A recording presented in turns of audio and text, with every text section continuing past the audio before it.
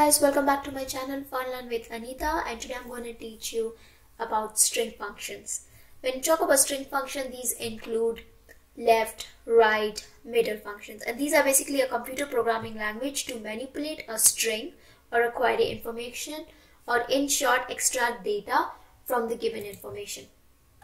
Now what we have in front of us is output from a timesheet, and you can see it is not segregated. It is in a simple information in a simple text form, and what I want to do is take the information from here and segregate in a different columns.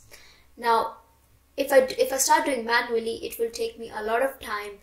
What I can do is finish this work in 1 minute just with the help of these functions. So let's get started. Now I can see the date is on the extreme left side of the information, right? Day on the other hand is in the middle, and time is on the extreme right. So how these functions work is, first we're going to go to formulas, insert function, and left, because our date is on the left side. So left, select text. Where exactly our information is located? It is B2. And number of characters, it means from left side how many characters do we need in our date. So total of 1, 2, 3, 4, 5, 6, 7, 8 characters. So let's write 8 and voila. You see, it's that simple. Instead of me copy pasting or me manually writing it, I just have to put one function and it gives me. Now talk about day. Day is in the middle of the text. The similar way we will go formulas, insert function, and write middle. Now this has 3 parameters. These are 3 functional arguments.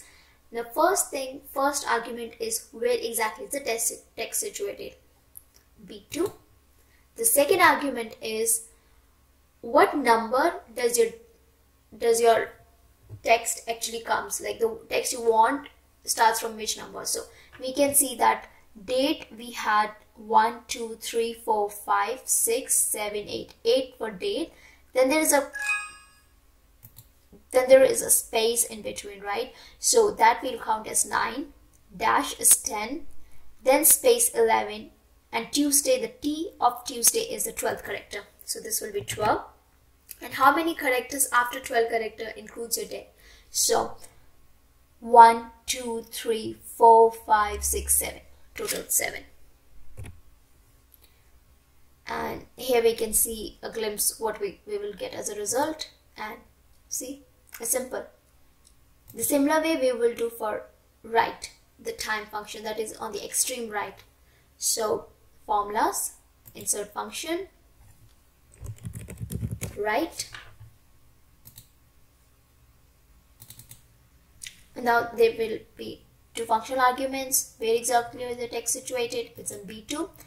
Now these, when we talk about the number of characters here, it is from the right side. How many number of characters do you want to include? So we want to include since 9 o'clock. So 1, 2, 3, 4 total characters. Our result will look something like this. It literally segregates information for me in different columns. Now let's practice this. Let's write, instead of going formulas and insert function, let's manually write the formula. So equal to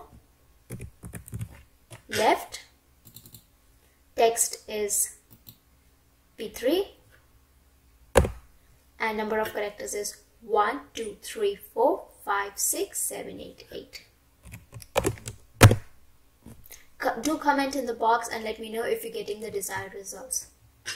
Now let's go to the day. It's in the middle, so equals to mid bracket.